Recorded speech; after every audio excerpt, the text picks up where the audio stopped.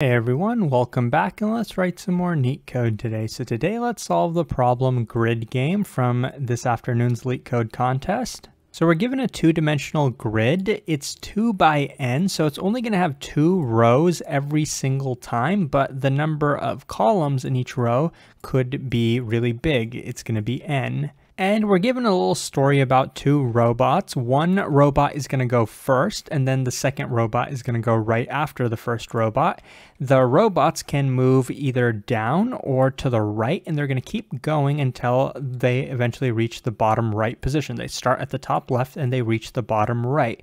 And the first robot will go in a path where it will basically collect the values on each cell of the grid. And then once it's done that, those values will be turned into 0. So you can see before the second robot actually has a chance to go along the grid, the positions that the first robot reached have been changed to 0. And so the first robot wants to go in such a way that no matter what the second robot does, the second robot's maximum possible values that it can collect, the points it can collect, is going to be minimized. So what we're also told is that both robots are going to play optimally, and basically by optimally, the first robot, what it wants to do is minimize the number of points that the second robot can collect. And the second robot wants to maximize the number of points that it can collect. So the first robot wants to take all the good ones so that the second one can't collect them. But when the second one goes, right now you can see it has a choice. It has a choice of either going down this path to collect the 1, or it can go to the right to collect the 4. Of course, the second robot wants to maximize the points it can collect, so it's going to choose the 4. And our return value in this case is going to be how many points is the second robot going to collect if both robots play optimally. And now we understand what they mean by optimally. So this problem isn't super difficult, but there are some definite tricks that you really need to understand. You really need to understand what a prefix is and what a postfix is, specifically prefix and postfix sums in this case. And the reason is, you can see that the first and second robot are both going to travel in paths such that in the first row, they're going to have some prefix of the first row, and in the second row, they're going to have some postfix of the second row of each of the rows that were given, right? So if we wanted to go through every single path that the first robot could go, and what would be the sums of each of those paths, we can do that in n time, where n is the number of columns that we have, if we calculate the prefix and postfix sums, which is pretty easy to do.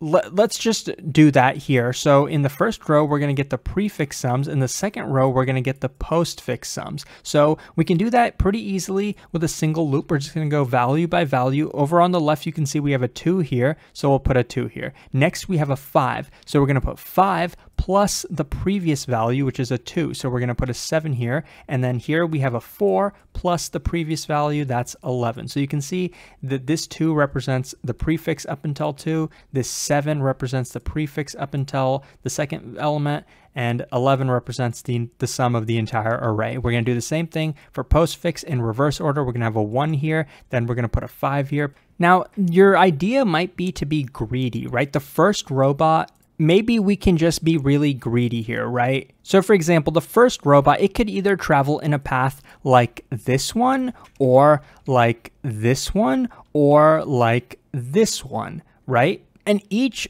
of those paths is easy to get, right? Basically, if it changed directions at this index I, or maybe at this index I, or maybe at this index I, right? Basically, we want to know when that robot changed rows, because it can only change rows once. It can't go back up once it goes down. So you might think to be greedy, right? The first robot just takes the maximum amount that it can possibly do, and then whatever the second robot will try to maximize its points, and then we return the result. But that doesn't work in this case. That time complexity would be big O of n, but being greedy in this problem doesn't work. And to be honest, the way I figured that out was by failing the submission, but there is a better way to solve this problem. And it relies on a really small trick that you might gloss over, but take a look at this grid over here on the left. Notice how we go in some path over here. Right now, When we go in that path, we basically split the cells, right? This red line here split the cells. There's a group of cells over here, and there's a group of cells over here. All of the other cells, right, in this case, these zeros over here, right, they are no longer relevant, right? They're going to be 0. We can't really add them. But there's a group of cells over here and a group of cells over here that robot 2 can go. Now, we could have had a bigger grid, right? We could have had some more positions over here and some more positions to the left, right? But no matter what, take a look at this purple section, right? Like, let's say robot 2 or the first robot traveled along this, right? No matter what, there's going to be a group of cells over here or a group of cells over here, right, to the bottom left or top right, and the second robot can only collect one of these groups. It cannot collect both of them no matter what. And it's kind of obvious once you actually look for that pattern, right? Just by looking at it, how could possibly robot 2 collect both of them? It either stays on the top row or it goes immediately to the bottom row. It can't collect both of these groups. So what we want to do with robot 2 is basically check, okay, what's the sum of these cells? How could we do that easily? By using our prefix, right? We could take the sum of the entire row minus the prefix of just this section, and then that would give us the sum of this portion, right? And actually, as I explained this problem, I realized I probably could have solved this problem with 2 prefix arrays, right? There's probably not even a need for having the postfix. So that's probably how I'm going to code this up when we get to the coding section. But for now, you can just rely on the idea of a prefix sum. I think that'll make it simpler because this bottom left section, we can just get this area using the prefix sum. Right, that'll be pretty easy for us. And of course, the second robot will want to maximize this, right? So it'll take the area at the bottom left and top right, and we want to take the max of these 2 areas, and that's what the second robot will want to do. But we have to add an element of brute forcing to this problem, right? Because we want to know, no matter what the second robot does, if it plays optimally, what's the max number of points it can get. But the first robot wants to play optimally too. So the first robot, how is the first robot going to travel? It's kind of complicated, so we have to kind of brute force this. So what we're going to do is, suppose the first robot traveled like this. And how would we represent that? We would say I equals 0, meaning that the first robot basically changed rows at column I, which in this case is 0, right? That's one way it could travel. Or it could travel like this, which it actually did in the picture over here, right? It could travel like that, which would mean that it traveled on row I or column I equals 1, right? That's when it swapped rows. And in each of these cases, we would want to take, okay, the remaining chunk on the left and the remaining chunk on the top right, take the max of those 2, and that's what the second robot is going to want to get. And we want to run through each of these possible cases. So the last case would be this if the first robot traveled like this, and then the second robot would be able to collect this points, right? And among all of these possibilities that I just showed you, we want to return the one where the second robot collects the minimum number of points, because that's what the first robot is trying to do. It wants to minimize the number of points that the second robot can collect. So then this is how we do it. And if you notice, using prefix sums and postfix sums, if you really want to, you can calculate these amounts in O of 1 time, but obviously we do have to run through the first robot. It could do this, or it could do this. It can go in each of these n columns, right? So the overall time complexity is going to be big O of n, because we do have to iterate through every single one of these columns. But other than that, the solution is pretty straightforward. Of course, we have O of n memory to store these prefix sums, but that's not too bad. So now we can jump into the code. Okay, so now let's get into the code. So the first thing I'm going to do is just take the dimensions of the grid, like the number of rows that we have, or rather the number of columns, which I'm going to assign to n.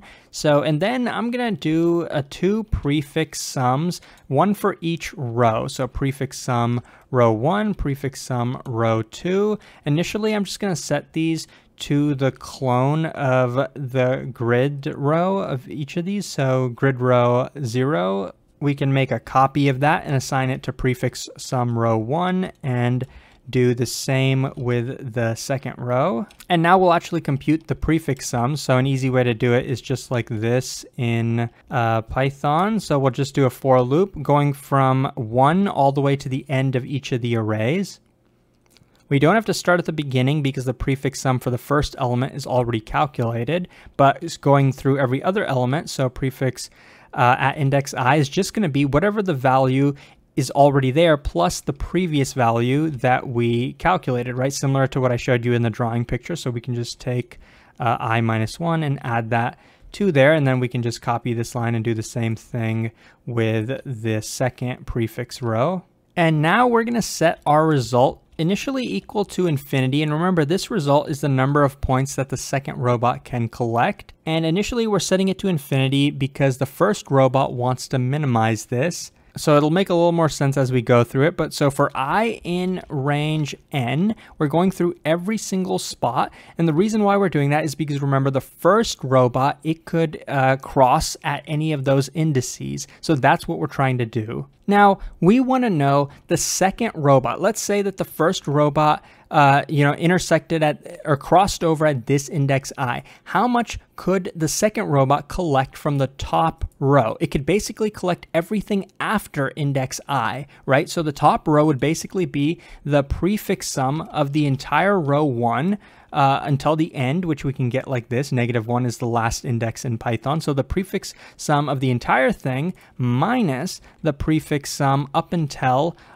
index I. So this is what's remaining in the top row for the second robot to collect. Now we could do the same thing for the bottom row. What's remaining for the second robot in the bottom row? It's basically the prefix sum in the second row up until index I, but not including index I, which that's the default behavior for this expression in Python. This will go up until index I, but not including index I, which is what we want. So this is the top and bottom row. Our second robot can only go to one of these. It can either collect the top row or the bottom row. Of course, it wants to collect the maximum. So that's what we're going to do here, right? The maximum of that. So this is what the second robot can collect. Of course, the first robot wants to minimize what the second robot can collect. So what we're going to do is when we actually assign our result, we're going to assign it to the minimum of what it already is and of what the second robot can collect in this case. Because remember,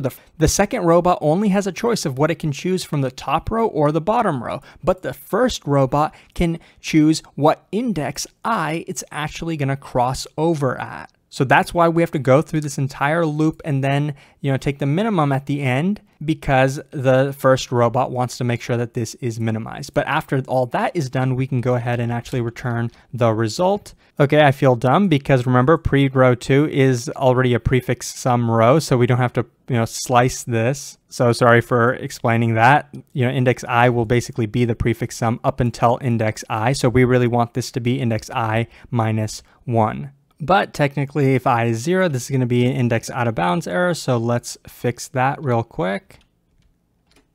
I guess this is why you keep your code readable in case you have to go back and modify it. But so yeah, let's do this index. So this is what a bottom is going to be assigned to if I is greater than 0, else it's just going to be 0. So let's hope that this actually works now. Okay, so I just submitted it and scrolled down, and as you can see, it was accepted. We did kind of get tripped up at the end, but that just shows you I'm human just like all of you guys. So hopefully this was helpful. If it was, please like and subscribe. It supports the channel a lot. Consider checking out my Patreon to further support the channel, and hopefully I'll see you pretty soon. Thanks for watching.